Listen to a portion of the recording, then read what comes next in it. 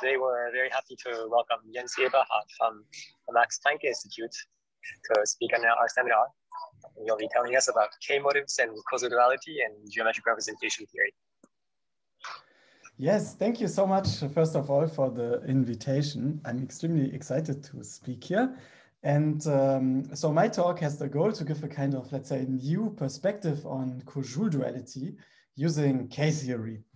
And so I first learned about Koszul duality when I did my PhD in Freiburg with Wolfgang Sörgel. And I remember that when I first learned about it, I was kind of stunned.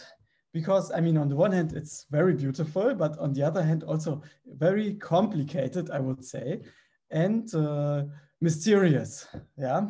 So I always had the question, how can someone come up with this thing? And so in the beginning of my talk, I want to do some examples and try to put ourselves in the shoes.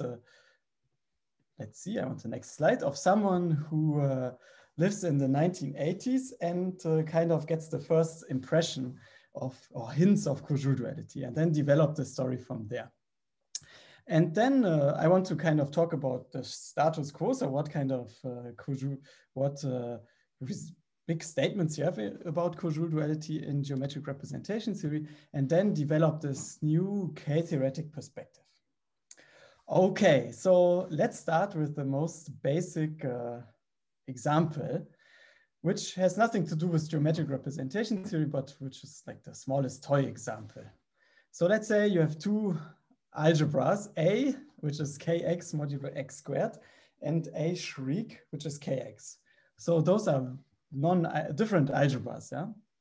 And then you play around with them and kind of study the properties of certain modules of those algebras. So for example, you can do something like this. You can compute the endomorphisms of the regular module for A, yeah?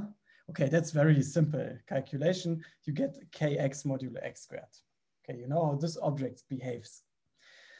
On the other hand, you could compute the X algebra of the simple module of A shriek. Yeah, you take projective resolution and compute this X algebra. And then you see, aha, this is also kx modulo x squared. And then you say, oh, wow, so somehow those different objects in different categories behave in the same way. So at this point, you could say, whatever, it's just a coincidence. Or you could try and push on and kind of ask, is there some deeper reason, maybe an equivalence of categories behind this coincidence?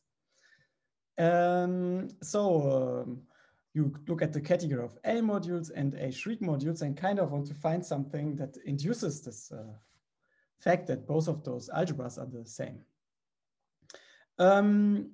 So then you immediately have two problems. First problem is the algebra on the left, this A, this kx modulo x squared, is not graded. It's just this thing, whereas the algebra on the right-hand side is graded. Second problem you have on the right-hand side, your algebra is this X algebra. It's not really a homomorphism space in your category of A modules, whereas the left-hand side is. So to kind of get the two things on the same level, you say, okay, but really I could look at graded A modules on the left-hand side, and then this algebra on the left will be graded because this algebra is a natural grading, yeah? And on the right-hand side, I can pass to the derived category, because inside of there, the X algebra really is a homomorphism space. Okay, and then actually this coincidence can be written as an equivalence of categories, namely between the additive category generated by the object A and all of its grading shifts on the left-hand side, and the additive category generated by this object K and all of its cohomological shifts on the right-hand side, yeah? So that would be an equivalence of categories, but kind of it's more or less a general nonsense equivalence of categories, yeah? And then you could ask yourself, can I make this into kind of a derived equivalence between two categories of modules? And in fact, this is possible. And it works something like this. You kind of pass to the graded and derived category on both sides. And actually, you can write down a derived equivalence between those categories, exchanging the object A on the left-hand side with the object K on the right-hand side.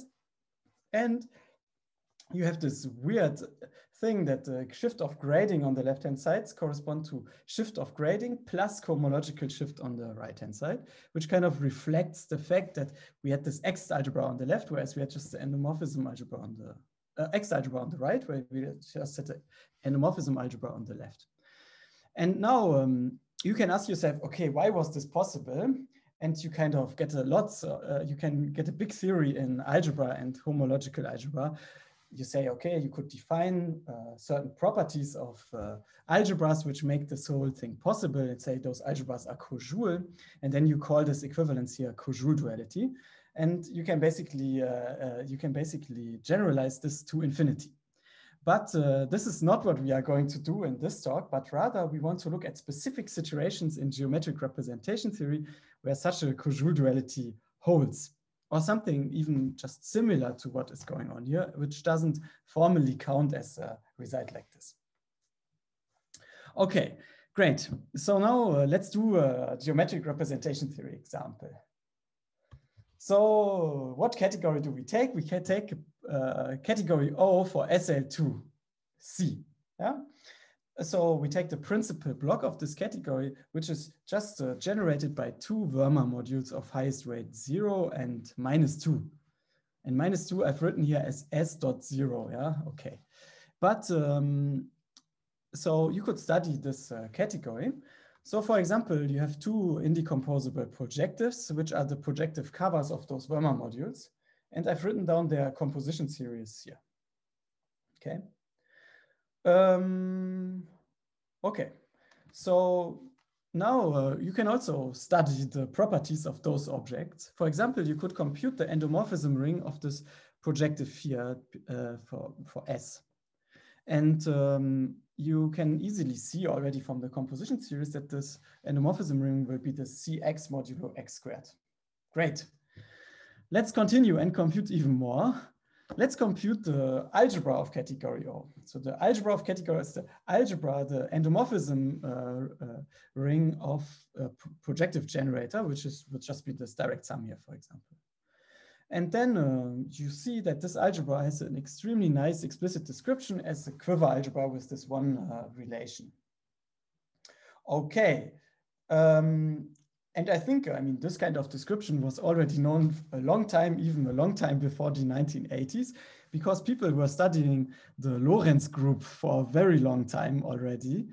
And the Lie algebra of the Lorentz group is SL2C, yeah? So they knew this for a very long time in some form, okay. Or similar kind of representation categories and this combinatorial descriptions thereof. Okay, great. So now, what should be on the Koszul dual side? Yeah, on the right-hand side of this of this line. So here we take constructible sheaves on P1.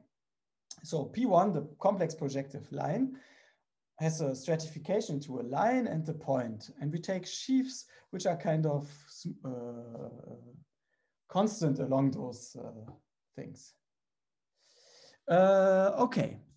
So there are two important kind of objects I want to study here. I want to look at the skyscraper sheaf on a point and the constant sheaf on P1.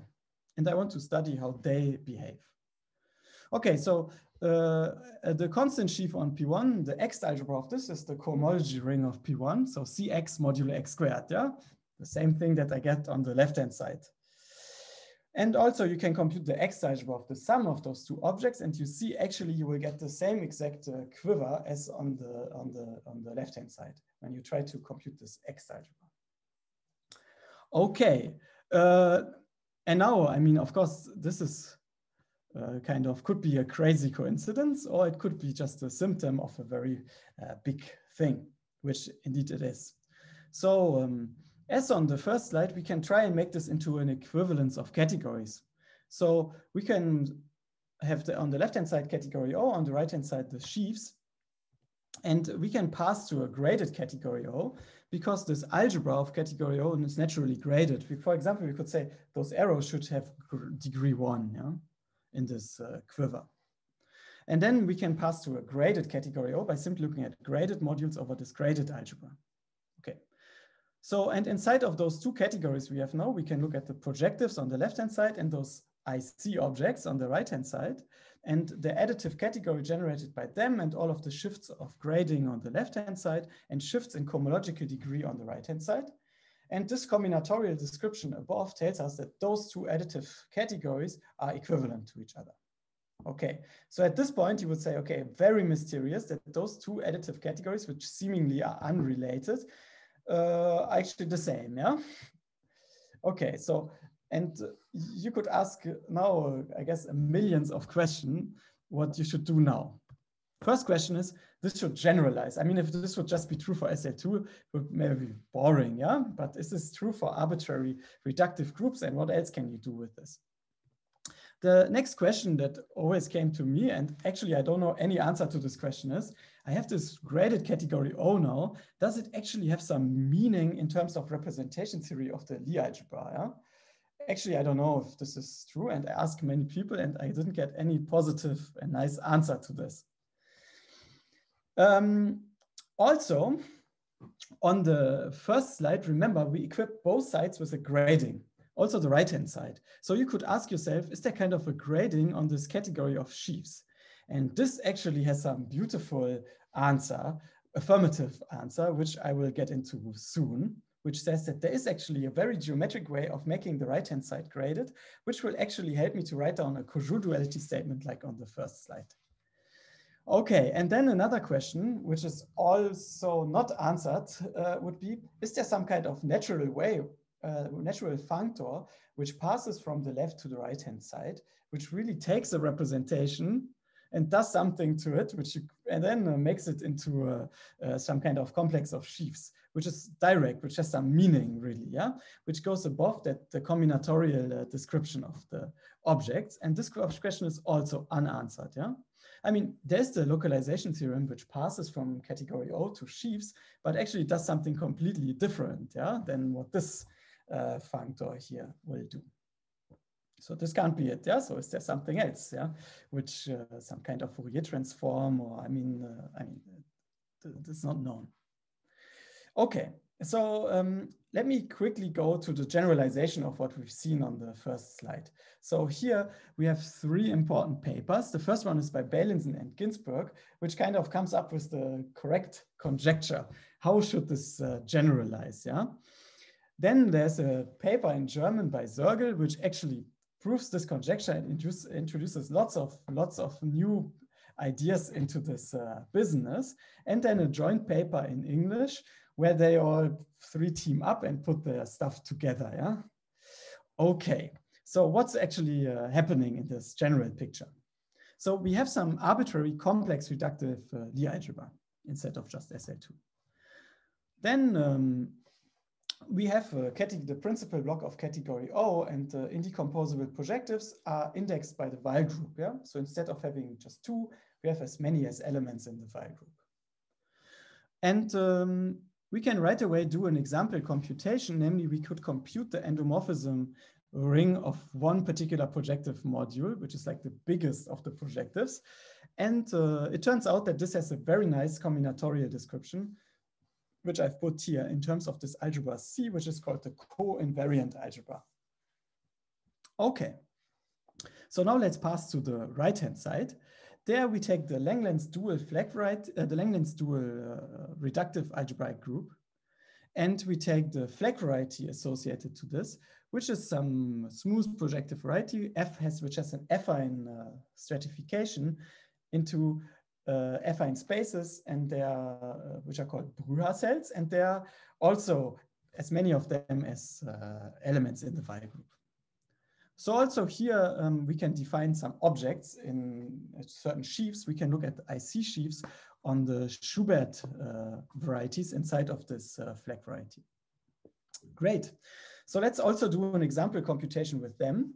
Let's take a look at the SC sheaf on the whole flag variety, which is just a constant sheaf, and look at the X algebra of this, which happens to just be the cohomology of P1. And now Borel has this description of the cohomology of P1, also completely combinatorial and also in terms of this algebra C. Yeah? So this is very striking parallel between those two sides. And now what Zergel actually does is he doesn't only do this for this anti-dominant projective or this one particular sheaf, he does it for everything. So he has this combinatorial description of the projectives on the left-hand side in terms of certain modules over this co-invariant algebra called Zergel modules, and of the IC sheaves on the right-hand side in terms of basically the same modules, but now they have a grading as well. Yeah, so he gives the combinatorial description which matches. Yeah, just a small detail that on the right-hand side you have grading, whereas on the left-hand side you don't.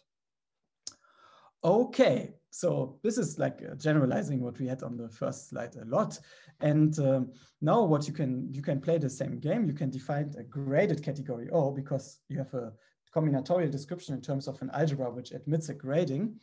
And you can construct a equivalence of additive subcategories like this. Okay, so that's the first big ingredient, I would say. And to really make this into Koszul duality, we also want a grading on the right-hand side on the sheaves, which I want to describe next. Yeah.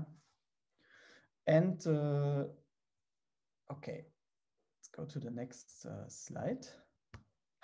So on this slide, I want to explain of how you can grade, find a graded version of this category of constructible sheaves on your flag variety.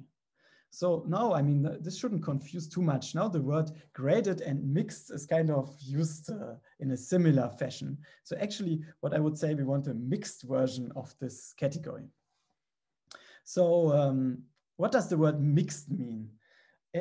The word mixed should mean the same as the mixed in mixed Hodge structures. Yeah.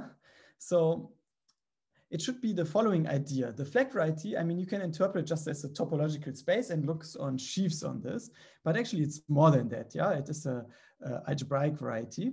So the cohomology of an algebraic variety has an upgrade to not just a graded vector space, but you can put a Hodge structure on this, or you can put a mixed Hodge structure on this if it's not smooth or not compact. Yeah, so it's this mixed and this word mixed. And in the same way as the cohomology of a complex algebraic variety can be upgraded, the categories of sheaves on such a variety can be upgraded to mixed Hodge modules or to so-called mixed L-adic sheaves. Okay, and these are the categories that were used in this original paper by Behlens, Ginsburg, and Zergel. But those categories have some small technical problems, let's say, yeah, which I won't get into. So I will use a third version of mixed upgrade of our category of sheaves, which is a category of mixed, derived category of mixed motifs on this flag variety. So, I mean, the word motif means really a lot. To us, it will mean something very simple, which I will explain in a second. And it will be this category that we will use to construct a mixed upgrade of our category of sheaves that kind of reflects that our flag variety is a variety and not just any topological space. So this category of derived category of motifs here on a point spec FP with rational, we do everything with rational coefficients now, has a endofunctor. And this endofunctor is called a Tate-twist. So that's the same kind of Tate-twist you perhaps know from Hodge theory or L-adic cohomology. And this is an endofunctor on our category, which we kind of would like to think of as a shift of grading functor. And in fact, it is kind of true that it is a shift of grading functor when you restrict yourself to a small subcategory. Namely, when you just look at the constant object and its Tate twists like this, and the triangulated category spanned by this is just a derived category of graded Q vector spaces. So really, shifting your constant object by n is like shifting the graded vector space by degree. Okay. And now there's also a functor which forgets about all this motive stuff and just passes back to sheaves, which is called a realization functor. And this functor forgets about the Tate twist because there's no Tate twist just on the sheaf level. Okay, so that's the picture on just a point. But we want to do it on the whole flag variety and not just a point. So we just look at the derived category of motifs on the flag variety. And we just look at the constructible objects inside. So the triangulated subcategory generated by all the constant sheaves on the Bruhat cells and their T-twists. And this actually behaves like a graded version of our category of sheaves on the flag variety. Yeah, because the T-twist behaves like the shift of grading, and you have a functor that forgets about all this business. Okay, so now what is so cool about this mixed version and how can you use it? So I want to list some of the properties. The first property is something that really helps for working with this, namely this category of mixed sheaves has the 6-functor formalism, yeah? So you can just work with them as you usually do and completely forget about the motifs in the background. Yeah, and everything you do which just involves the 6-functor will work in the same exact way in this category here. But then it has some remarkable structure which is not present in sheaves at all, yeah, which is called a weight structure. So just from the standpoint of homological algebra, a weight structure is something similar to a T structure. Some people call it a co-T structure. So it is something which has similar axioms to a T structure, just some arrows turned around or some sign is changed. So how I remember the difference between weight structure and T structure is, you know, you can glue T structures and you can also glue weight structures. You take exactly the same formulas, but you exchange the shrieks and the stars, yeah? Then this is the gluing process for the weight structures. So this category of motifs has a weight structure. And the idea behind the weight structure is really that it captures the weight of objects, where weight is in the sense of weight, which you would have in L-adic homology or for mixed Hodge structures.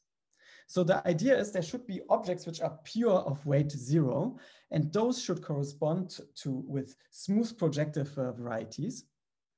And all the rest is kind of mixed or built together from those pure objects. Yeah, this is kind of the philosophy behind it.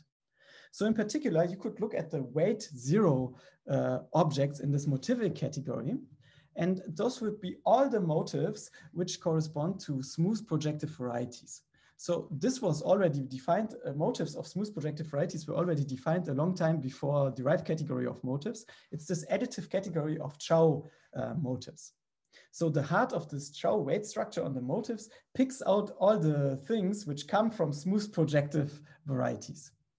Okay, so now let's try and understand this heart of the weight structure in this setting. And now the decomposition theorem will tell us something beautiful, namely the weight 0 objects in this category will just be direct sums of IC sheaves appropriately shifted. So there's also a notion of weight for L-adic sheaves, and maybe you know that in BBD, the decomposition theorem is also stated like this, that objects which are pure of weight 0 would decompose into IC objects like this. And this is also true in this setting here. So, but I think that the weight 0 objects here, actually, it's better to not think about them as direct sums of IC sheaves, because if you do the same thing, maybe in characteristic P, it will no longer be true that you get the IC sheaves here, but you would get parity sheaves here instead, yeah? Or like the motivic version of parity sheaves here. Or, I mean, yeah, but so here, when we have the rational coefficients and like the decomposition theorem, then we will have this, this nice description. And now this category of IC sheaves here, or this weight 0 category, has a nice combinatorial description in terms of graded circle modules. Yeah, in the same way as we had it on the slide before. Okay, so now another beautiful fact about weight structures is the following.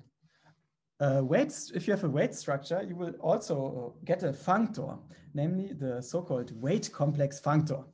And what the weight complex functor will do, it will take an object in your category and slice it up into pieces which are kind of pure and then put them into a complex in the homotopy category of the pure objects of weight 0. So this functor is kind of dual, not really dual, but it's kind of dual to the functor, the realization functor, which you would have for the T structure setting, where you would have a functor from the derived category of the heart of the T structure into the derived category. Yeah. So this is the weight structure version of this functor. And beautifully, this functor in this very particular setup turns out to be an equivalence, meaning your whole complicated category of motives or whatever on your space just turns out to be the same as the homotopy category of circle modules. So it has a very explicit description. Okay, let me see the time. Give me 1 more minute before the break, okay? Yeah. So now we can write down Koszul duality as really an equivalence between two big derived categories. Namely, on the left-hand side, we have the derived graded category O. On the right-hand side, we have those mixed sheaves on the Langlands dual fact variety. Both categories admit a combinatorial description in terms of the homotopy category of graded circle modules. So I can build this equivalence like this. This equivalence maps the projectives on the left-hand side to the ICs on the right-hand side. And it still has this weird property of interchanging the grading shift on the left-hand side with the shift and grading shift plus cohomological shift on the right-hand side. So it still has this weird property like we've seen on the first slide. And if you like, and you don't like category O at all, you can also just make this into a statement which is purely about the mixed sheaves. And you could make this into an equivalence between the categories of mixed sheaves on X and mixed sheaves on its dual. Okay, and now let's go into the break with a question which is kind of strange, which is, what about the following? Let's forget about all this grading business. So the grading on category O was kind of strange. It has no representation theoretic meaning. The grading on the sheaf side was very complicated. So what if I told you that you can do Koszul duality completely natural? You can do Koszul duality without gradings as well, which is the stuff that I want to explain to you after the break. Okay. Okay, great. Let's take a 5-minute break. We'll meet back at 3:32. In the meantime, if there are any questions, you can ask Jens. I have a question. I'm very happy about this because I've always preferred co-T structures to T structures. So this is nice. But is there a criterion for Bondaco's realization theorem to be an equivalence, like the corresponding thing in T structure land? Yes. So the thing is, the heart of the T structure will never have any positive X group inside of the big category. And also for this to ever work, it shouldn't better have negative X group, because in this homotopy category, it won't. So that's actually already it. It shouldn't have positive nor negative X groups. With those objects won't, because they're pure of, because they're also at the heart, they also live in the site, in the heart of a T structure, some of them. So you can kind of, yes, compute this. Yes. And just a quick thing, the weight complex functor technically doesn't exist always. You need, in the same way as the realization functor, you need some small upgrade for your category. So like a filtered derived category or whatever upgrades, like DG or infinity. Triangle, yeah. Yes. Can I also ask, so, well, there are others standard facts like Frobenius semi-simplicity, like Frobenius acts semi-simply on stocks of the sheaves in the corresponding category. And yes. This, I guess this can be proved kind of a posteriori, but does this theory of materic sheaves give it sort of for free? Yes. Or? Yes, because you have the realization functor. Basically, you have a functor which goes from the motives to the L-adic sheaves. So, and then everything decomposes nicely. So when you restrict to any stratum, you will just have, you can have like a direct sum of the vector spaces. And this then corresponds to that you just have the nice, it's no extensions between the different Tate objects. Which so you can set up your monoidal category in this mixed sheaves, and then you yes. Yes. And also, I mean, it shows that everything is independent of L if you are into this question, because the sheaves already work rationally. I mean, also, you can basically do stuff already integrally, but then it's more difficult because then there will be extensions between the Tate objects. So it's not so nice. So for this talk, everything is rational. Yeah. Let's start part 2, Jens, if you're ready. Okay, great. So remember in part 1, 5 minutes ago, we discussed the Koszul duality and how you can make it into a statement about graded category O and this graded version of sheaves, which we called mixed for some reason instead of graded, okay? So now, immediately after we learned about this, I mean, most people didn't learn it here, but after I told you this, we want to get rid of the grading, yeah? So this is the idea of the following slide. So, okay, this is the Koszul duality we had before. And on the left-hand side, we can get rid of the grading by just passing from graded category O to just category O. And now our question is, can we kind of fill this diagram here, also get rid of the grading on the right-hand side? Okay, now we have to be kind of careful because we shouldn't get rid of the grading in just any way that comes to our mind, but it should kind of be compatible with this Koszul duality, yeah? So Koszul duality exchanges the grading shift on the left-hand side with this shift and twist thing on the right-hand side, yeah, this diagonal thing. And the realization functor here on the left-hand side forgets about this, just this shift. So to make this into a commutative diagram, we need some functor from our mixed sheaves into something that forgets about the shift twist functor, like this. So for example, I mean, there's this realization functor for mixed sheaves, but this one would forget about the Tate twist and not the Tate twist plus cohomological shift like this. So to fill this diagram, we need to kind of find a category which would fit there.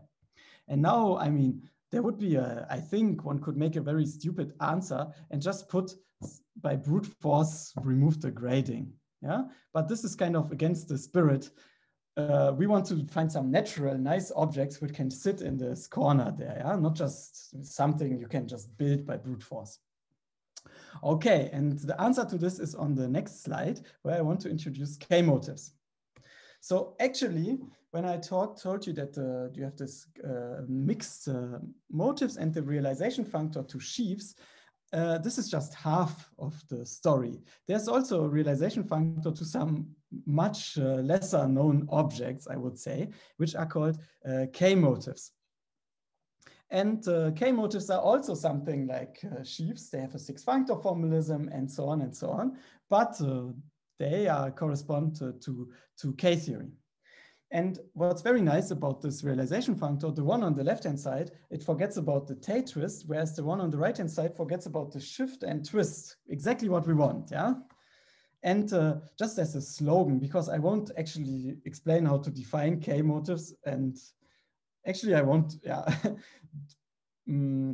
talk too much about the details, but just as the slogans, K-motives are like sheaves, but instead of computing cohomology, they compute K-theory, yeah? Algebraic K-theory. So let's look at the picture. This is the picture. So the beautiful thing about the motives is that actually they define a cohomology theory, which is called motivic cohomology. And this cohomology theory is not just graded in 1 degree, but it is bigraded. So one grading comes from the Tate twist and the other grading comes from the cohomological shift. So meaning if you compute, for example, the cohomology of P1, it's not just 2 vector spaces, one in degree 0 and one in degree 2. It's rather 2 vector spaces, one in degree 0, one in degree 1, 2, or 2, 1, or however you do this, okay? But then when you pass from motivic cohomology just to the usual cohomology, you kind of kill one of the dimensions because usual cohomology just is graded in one direction. So you would kind of squish this whole picture to the left in this particular example, yeah? But when you pass to K-theory, you squish it more in this direction, yeah, because all the interesting stuff about P1 in this case sits in degree 0, K0 of P1, yeah. Okay, so you squish everything together in this direction. That's kind of the intuition. So you can pass from motives either to sheaves, and there's just cohomology, which is one graded like this, or you can pass to K motives where you do it like this, okay? And actually, I think the story now is a little bit backwards, because I think first, when one first came up with motivic cohomology, this was due to an idea due to Bailenson, which goes the following way. You have K-theory, and then this is just has just one grading. But then you look at the Adams eigenspaces in K-theory, which gives you a grading on K-theory, everything rational, no? And this is now those bigraded groups we get now, this is motivic cohomology. Yeah? So kind of motivic cohomology has one additional grading than the K-theory, and you can pass between them using those Adams eigenspaces. And exactly this happens also now on a categorical level. Yeah? So in the Hom spaces in my category of K-motives are K-theory, or to be precise, homotopy invariant K-theory, but it doesn't matter for us. And the Hom spaces in the motivic world at this in the category of derived category of motives are motivic cohomology, and the functor is doing like the functor from the motives to the K motives just puts everything together like this, reassembles the motivic cohomology into the K theory. Yeah. So basically K motives, and also if you look at certain definitions of motives, the K motives come before, then they introduce some additional grading, and then they introduce motives. Yeah. So actually K motives are like a stepping stone when building motives, but for us, they will be like an object we will be interested in now. Can I ask a question, Jens? So yes. Your functor will be like a map from Chow groups to K-theory. Is that correct? So for 2DK, that's yes, yes, exactly. Yes, exactly. Yeah. So basically, this functor realizes this on a categorical level this vision of Bailenson, which was that this is how you can construct motivic cohomology without ever really defining an abelian category of motives. And how did he do it? I mean, basically, his idea was do the same thing as you would do in the topological setting, where you would try to build cohomology, but just from the topological K theory. And he does the motivic version there. Okay, so now I want to talk to you about the amazing properties of K motives. So in the same way as I defined the constructible motives before, I can also define the constructible K motives. Yeah, like this. Like I can take the triangulated categories of the objects just living on the Schubert, living on the Brüher sets, like this. So this category still has 6-functor formalism. It still has the weight structure, yeah? Where passing from the motives to the sheaves loses the weight structure. Passing from motives to K motives does not lose the weight structure. So you can also talk about like the K Chow motives inside of your category. And it turns out that also this has a nice description in terms of like IC complexes. This category of weight 0 part of your K motives have this nice description as additive category generated by the IC complexes. Now you notice this shift twist is gone because it acts as the identity on our category.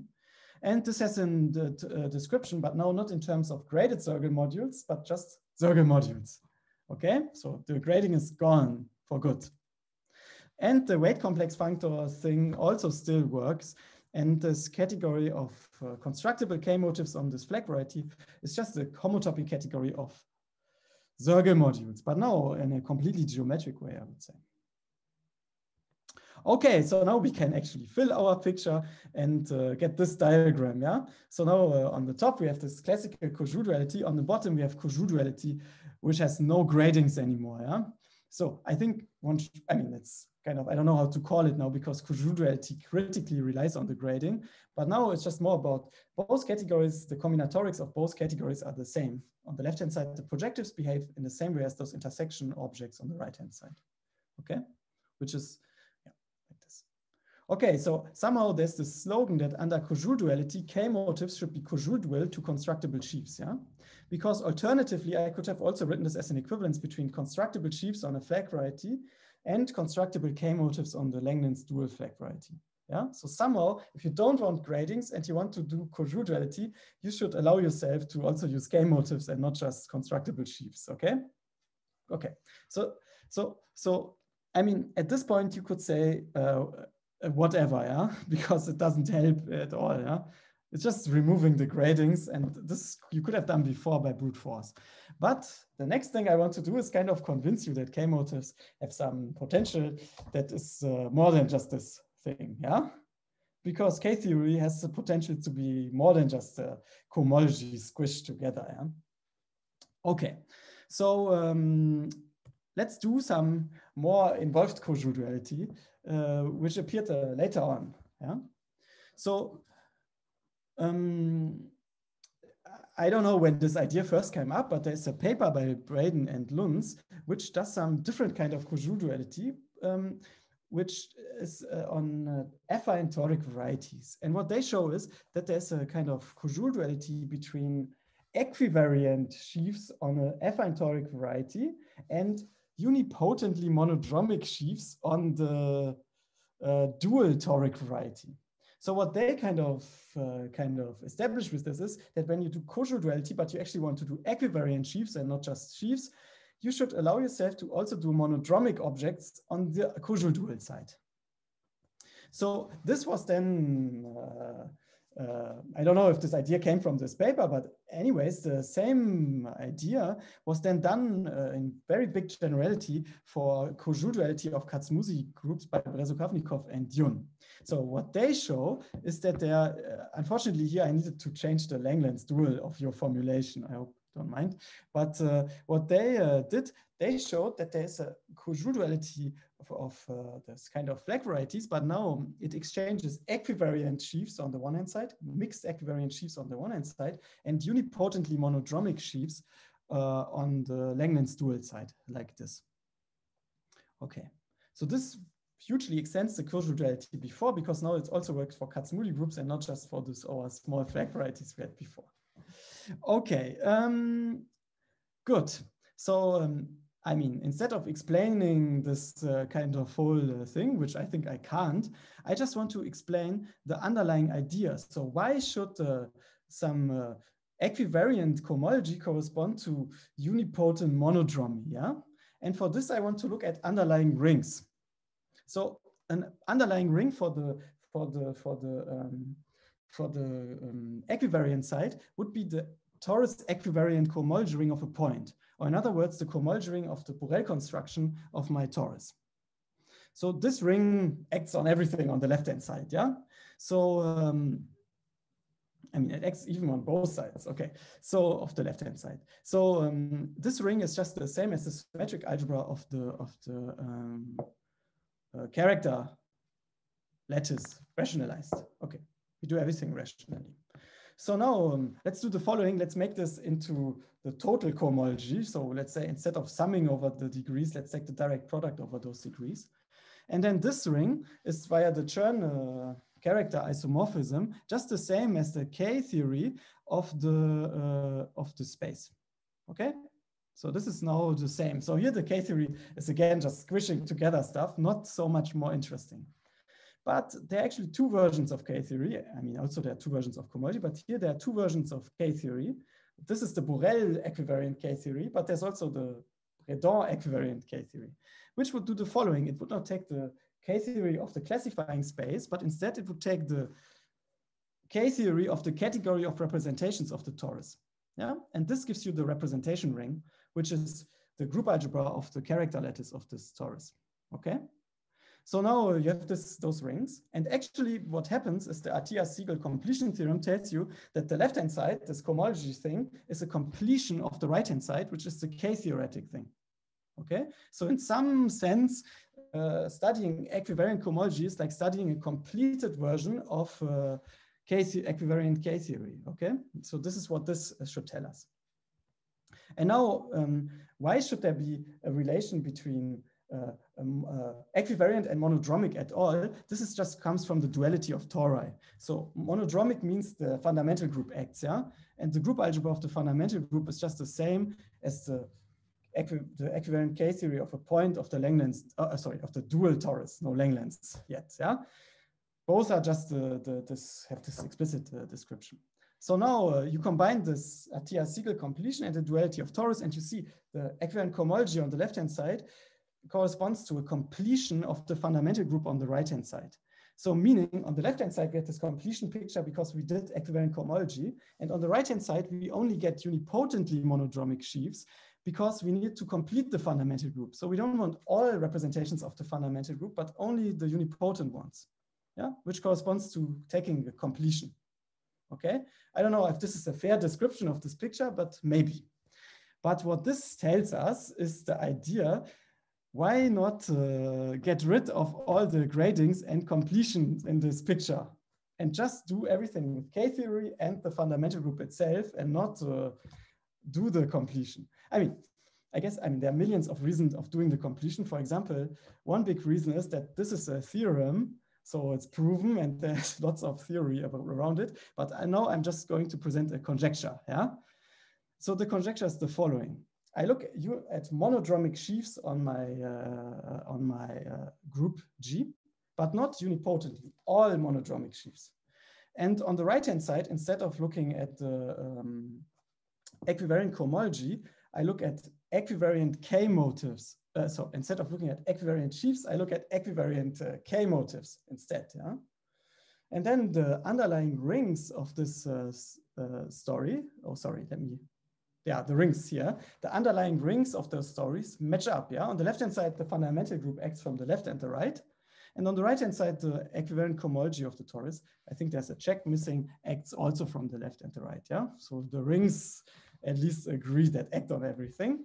And now, this duality, in the same way as in the Brezukavnikov-Jung story, should map three monodromic tilting sheaves on the left-hand side to equivariant intersection K-theory complexes on the right-hand side. And this equivalence should also have like a complete Zergel description. But now the Zergel modules will be Zergel bimodules because we act from both sides. And also they won't be over our ring S, but rather they will be over R, the representation ring of our torus. Okay, so, and I think it's not completely hopeless to have to study K-theoretic Zergel bimodules, because in a paper from a long time ago from Matthew Dyer, they were actually already introduced, yeah? So they already exist if you look in some very small paragraph of this paper, which thankfully he pointed out to me, so I didn't have to find it myself. Okay, so this is a conjectural picture which gets rid of the equivariant cohomology, replaces it by equivariant K-theory, gets rid of the unipotent in front of monodromic, and is ungraded. And maybe it is true, yeah? So it's true for tori, it's true for SL2, and above this, I am working and trying to figure out if it's really true. So let's see how much time is left. Oh, a lot of time. Okay, I'm already almost finished. I mean, now I did the example computation, which is boring. And I want to say what kind of further direction, apart from proving a conjecture like this, can be achieved with K-motifs. So similar stuff already appeared in the literature, like doing a K-theoretic version of whatever you do with cohomology before. Yeah? So for example, recently there was someone studied intersection K-theory. And I think that K-motifs are just the perfect surrounding category for studying intersection K-theory, which is like a K-theoretic version of intersection cohomology. Yeah, so this would be a nice direction. Then similar things, like, for example, people already studied like a K-theoretic version of sheaf-zone moment graphs, which is also related to K-motifs. And this paper, which I mentioned before, by Dyer, where also something like K-theoretic Zergel bimodules were already studied as well. And then the big goal, I mean, for me maybe, is the Zergel conjecture for real reductive groups, because that's one of the conjecture that Jordi still left behind. And maybe this conjecture is about kind of a Koszul duality, but which works for real reductive groups. And actually, some people would say that to really prove this conjecture, maybe you need some ungraded theory, because it's not so completely clear. I mean, I don't know anyways, but it's not so completely clear if all of those categories that appear in this for the real reductive groups really do admit a grading in a nice way. So maybe the K-motives would give a new approach here to the Sorgel conjecture as well. I mean, who knows? And I don't know, maybe other things I would be happy to talk to you about. And I'm already done. Thank you so much.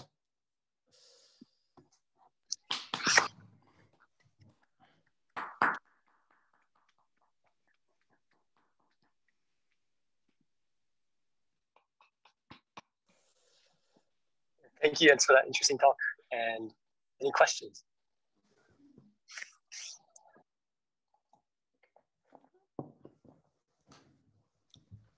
So can I ask two questions? One is, so for this intersection K theory, is there an expectation that it can, in the case of like, if you do the corresponding version of the this geometric Satake that you get, you'll recover the quantum group, or it's? Yes. So I mean, yes. I mean, I was asked this question by Chemnitzer. Sorry, what was his first name? So anyways, he asked me this question, and maybe he expects that it works, because he kind of produces a category like this, but kind of more in a combinatorial fashion. Yeah, maybe not in general, but in type A or something. Yes, exactly. So I guess, yes, the answer is yes, this should be the case. But I have to say the following. So just technology-wise, how far are K-motives? The thing is, so far, K-motives only work when you have a linearly reductive group. So if you equivariant K-motives, sorry, only work if you have a linearly reductive group. So now I always have to do everything in characteristic P. So so the higher K groups vanish rationally of a point. So then in characteristic P, I can only do torus equivariant stuff, unfortunately, yeah. So I can't do it. And also I will never be able to construct equivariant K-motives, because very difficult business. And this is actually due to Marc Hoyoir, who does nothing else than work with motives, and he was barely able to figure it out. So unfortunately, I think the technology is not there yet. So I can only do tori, and here I just cheated. Yeah, I just said you take B cross B equivariant K-motives. Really, you take sheaves which are locally constant, and then T cross T equivariant. So this works. Yeah. Unfortunately, but I would love to do it. Yeah. Okay. Another questions about this last thing that you said about the real groups. So in the quasi-split case, I have this paper with Kari Villanin, and where I believe we get, we do more or less the analog of Zorgel's first paper or BGS paper. Well, if one side is quasi-split, but yes.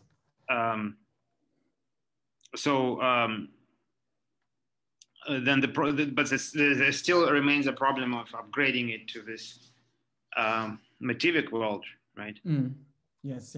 But yeah, so I think there was a problem actually for me when I tried to say, okay, how should those unipotently monodromic sheaf world work in the motivic world?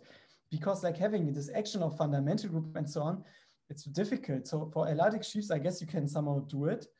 But then I don't really know how to do it for the motives. And so I don't know. I mean, it's probably possible, but I can't do it. But so the hope would be to just forget about this whole grading after all, and just do it on the constructible sheaves, which is possible through your work, basically. Yeah. By the way, I mean, I don't know how exciting this is to people, but as we point out at the end of this paper, there are kind of to treat the general case, we need this monodromic completions and everything, but there are some new examples beyond like the category or where we have a nice kind of, where both sides can be appear as finite dimensional algebras. For example, you can start with a split group. I see. So yeah, I guess this would be the starting point to get to the Zirkel conjecture. Look, if your paper has a nice K-motivic interpretation on one of the sets. I guess in that bucket. So what is kind of good about this thing? So I said, I mean, in this picture with the sheaves or the unipotently monodromic thing, on the representation theoretic side, it would kind of correspond to fixing a central character. So maybe, so the Koszul duality side would be just to not fix a central character and maybe do all of them at the same time. So that's kind of the would happen in this K-motivic side if you want to compare to the representation theory as well. Yes. Okay, thanks. Thank you.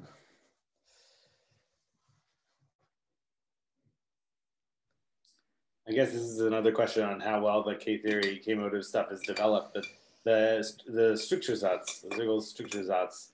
So, I mean, you said that everything should be done in terms of the K-theoretic Zirkel bimodules. Is that structure sets actually in place though?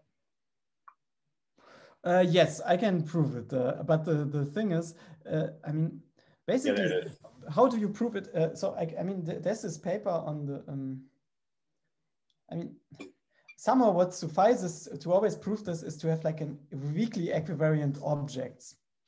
And since all the strongly equivariant objects here are also weakly equivariant, so meaning you have this, this isomorphism between pullback along the action map and the projection. This also holds here, yeah? So you can use the same argument because from then this point on, it's just a six-functor formalism that plays a role. Yes, so this would be possible. So sorry, yeah, this would be possible. So the difficulties, there are lots of difficulties. So for example, there's this paper by Brezukavnikov-Risch, which does the Zirkel theory for flag varieties directly without any of the, but I mean, not Zirkel theory in the sense that you look at the intersection complexes, but rather you really look at the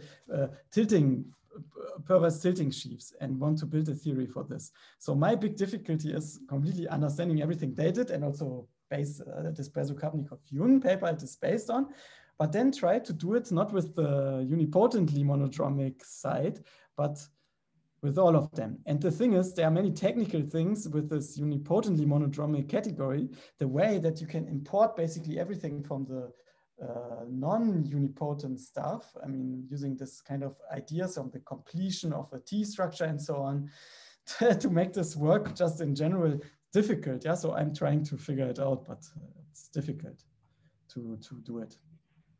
Yeah. So what you're telling me is that the diagonal equivalence on the right-hand side is fine, and the diagonal equivalence on the left-hand side is very tricky. Yeah, for me, yeah. Yes, yes. I don't know. I mean, yeah. Yeah, on the right-hand side, it's more the difficulty is the following.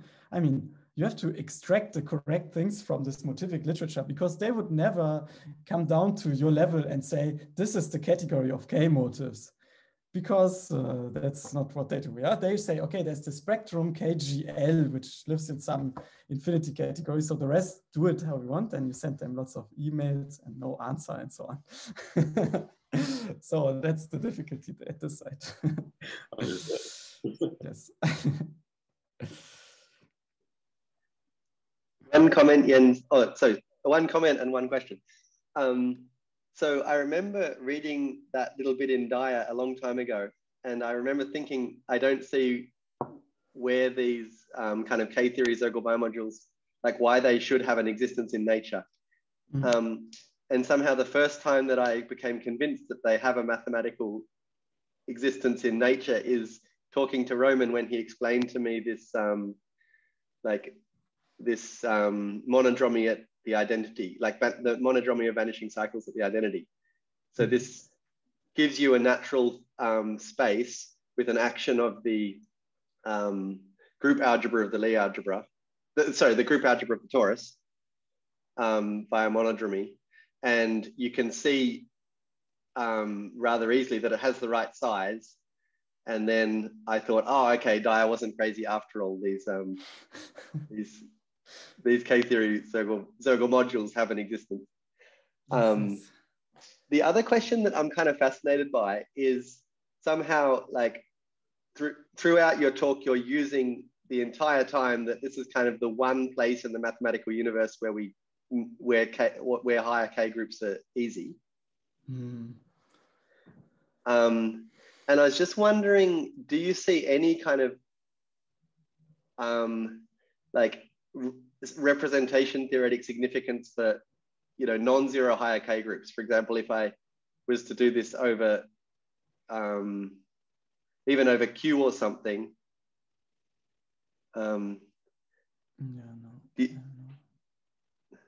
Yeah, unfortunately not. I mean, there was some, I mean, there's this work by Timo Richards and Jakob Schollbach, which do kind of motivic version of the Zatake. And they also do something when the kind of, you have kind of extensions between the tail motifs. And in this picture, they can show that kind of this group you would get from there, like like a part of the motivic Galois group would just split off everything.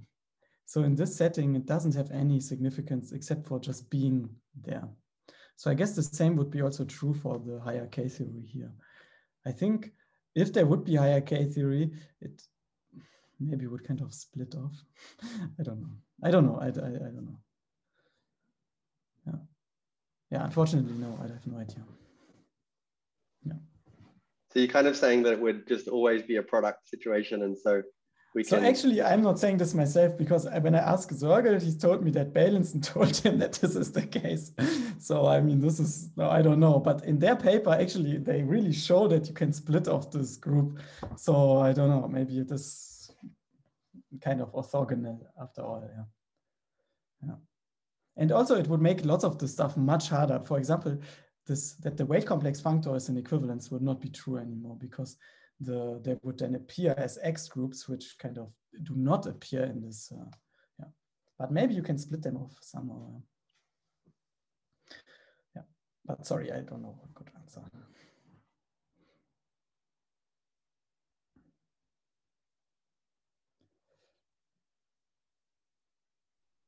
I guess just one more like comment. There's this student Valentine of Simon, who Yes. has studied, also I guess there's a paper of Jouet and Lustig where they study various monodromic versions of this. And, you know, you could dream that you have this equivalence and then you complete at different characters, and then all of these other ones pop out of it. Yes, I think that's that would be beautiful, yes. Because I would also think, I mean, if you, for example, look at Zörgel's conjecture for real reductive groups, yeah, they have already enough parameters around. So it would be beautiful to get rid of the central character, for example, which would be exactly this thing here. Yes, exactly. Yeah. Yeah, so exactly. There are different versions of this completion theorem. So instead of looking at K theory, equivariant K theory, can look at twisted equivariant K theory or twisted equivariant sheaves. Then you just complete at a different ideal in this picture. And the same is for the monodromy if you have a certain, impose a certain, that it should act via a certain generalized character. Yes, exactly, which don't appear in this uncompleted picture. Yes. So I think for such ideas, you know, there's a good testing ground is just the group GL1, right? Yes. So there is no, I mean, if you work and, well, first, yeah, many questions become trivial, but if you want to do some duality, then yes. So I don't think there is a relation between, say, constructible sheaves. GL1 and GL1, there's duality. I don't think there's any duality like a direct duality. There are natural functors which, you know, at first they look different and have different properties in different contexts. I mean, for Laddick shifts, there is something like Gabriel's there. For D modules, there is a very clear picture, like connecting D modules on C star to A1 equivariant quasi-coherent sheaves, Z equivariant quasi-coherent sheaves on A1. But it's all there. But I mean, I don't know in this about this motivic world. Maybe. Yeah. If there is something, then I think it should be tested. Yes, yes, yes. So I mean, just this conjecture here. I mean, for Torah it works, but maybe you mean something but it just works by just combinatorially describing it, because both categories, if you just have a torus, if G is a torus, everything else is also the same torus, then it will just all becomes modules over R, or derived category of modules over this R. because on the left-hand side, you can look at this free monodromic sheaf on T, and the endomorphism ring thereof is R. And on the right-hand side, you will have the constant object, and the endomorphism ring thereof will be also the representations of rings. So you have this matchup. And for SL2, basically what I do to try it for SL2 is like look at how you do it and then copy it. And it still works. This kind of process of building this big tilting object. I mean, for SL2, it's very direct because you just write down one X, which you directly get from this localization triangle. And then you can compute that the endomorphism ring is like R tensor R over R W. That's what it should be. And then the rest follows from this. But already for SL3, it's difficult because you have to have this property that if you push forward and then pull back to another stratum, that you still keep all the finiteness conditions. So that still the action, the fundamental, if you restrict to the stalks, that they will be finitely generated under the fundamental group, which is, I guess, can be difficult. So I'm trying to directly prove this by using direct description of this home space in geometric terms, which is involved there. But yeah, so that's my approach.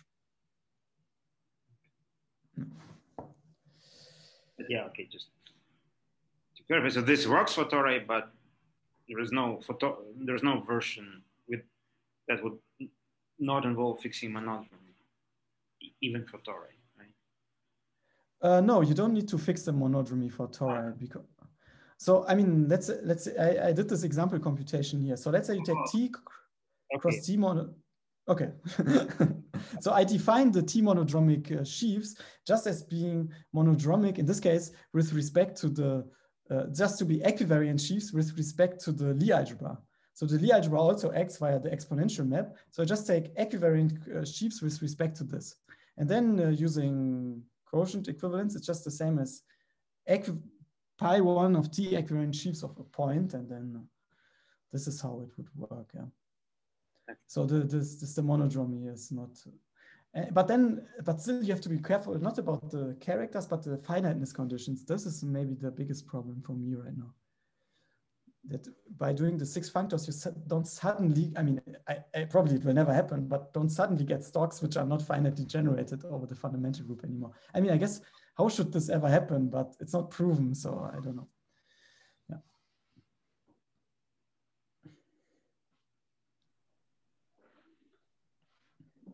One more question. So Ben and I have had a lot of fun recently calculating with these kind of doing calculations in K-theory with Zergel bimodules and things like this.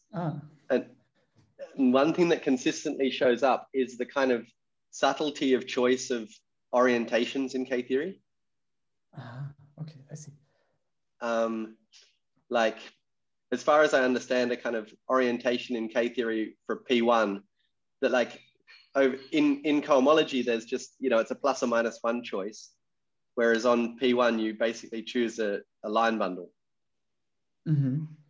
Okay, yeah. And somehow there's a hell of a lot more choices. And, you know, for certain equivalences, there's actually a choice that works and a whole lot that don't. Interesting, yeah. And I was just wondering if you'd encountered these difficulties of orientations. No, not at all, no. Yeah. Actually, no, I would be interested to see this. Yeah, no, I do not. Yeah, so like technically, where do you see the orientation? In which kind of formulas does it really show up?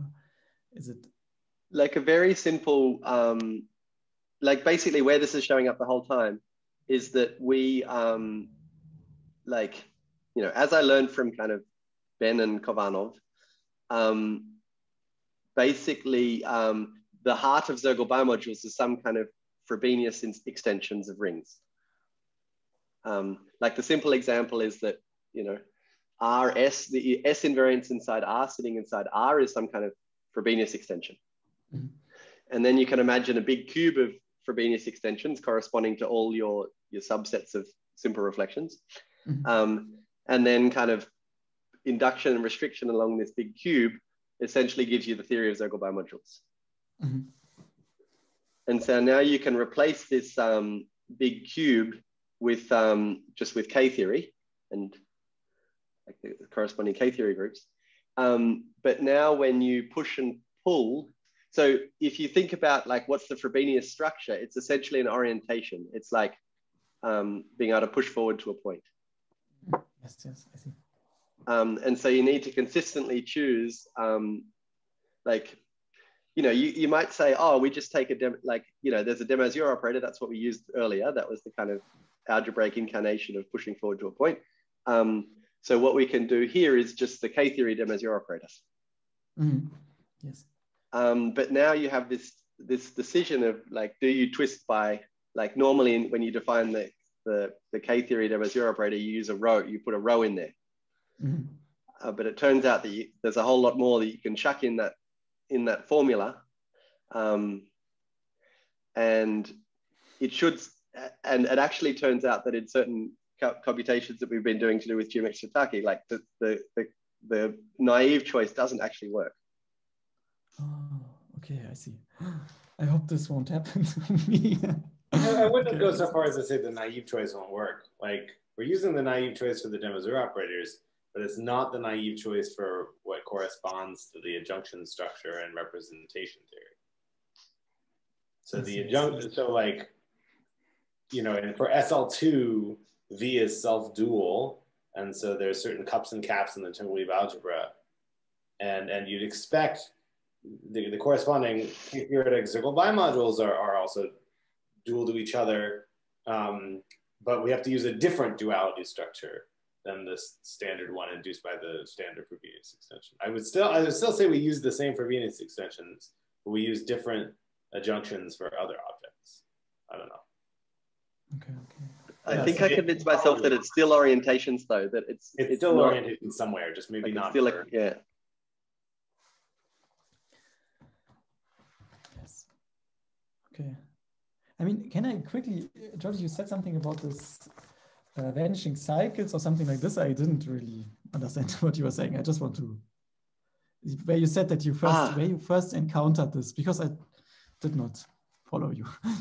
So this is like a picture that I learned from Roman. So maybe he can provide a better explanation. I can try. So there's this functor that we know from the microlocal seminar of microlocalizing a perverse sheaf. But in the specific case of it's kind of easy on the flag variety, a very interesting point to do this is at the co-normal bundle to the base point. Mm-hmm. And it turns out that, so we take, you know, TE star, and then we delete from this all of the closures of the co-normal bundles that come from simple reflections. And so this gives us, so now we have an abelian fundamental group. And in this particular case, microlocalization gives us a functor from category O to representations of this fundamental group, which is canonically the one of the co-characters of the torus. Functions on the dual torus.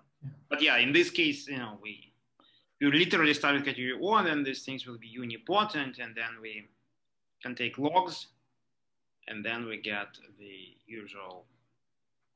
We just get another description of the usual Zorglis function. So you get an extra polynomial algebra, and it factors through coinvariance, and then this is just another description of the usual functor. But you know, it's more natural not to take the logs, and then I guess that's what George meant, that somehow topologically you naturally get okay, interesting. Rather than the polynomial ring. Okay, so the microlocalization is like the functor V, but on this. Exactly. Okay. And just, I don't know, I found it really striking that like it's very artificial. It's, I mean, not very artificial, but it's somewhat artificial to take logs, exactly what, as Roman is saying. Like in this point of view, the K-theory Zirkel module shows up as the really natural object. I see. Yes, yes, I see. Yeah. Okay. Yeah. Yeah, I think I learned more than you did. Thank you so much. Yeah. I see.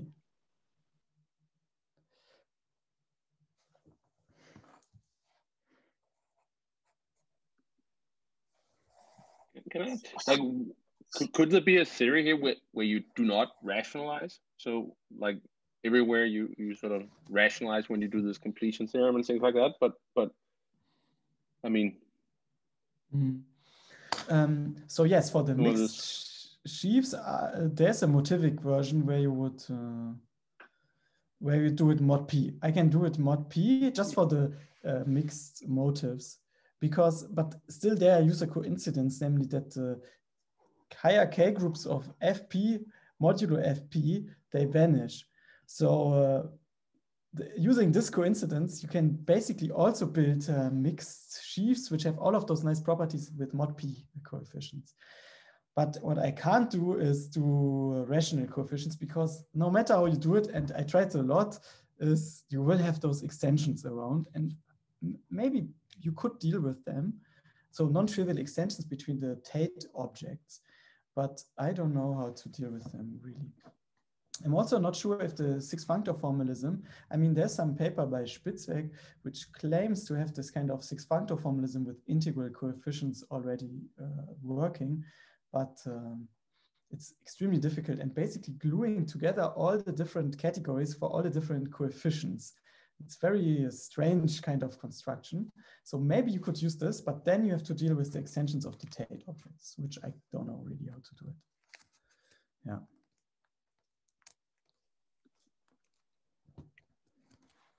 Okay. Thanks. Thank you.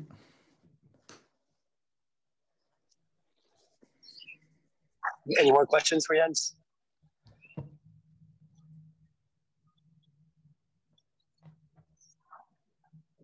Okay, if not, let's thank him again. Thanks so much.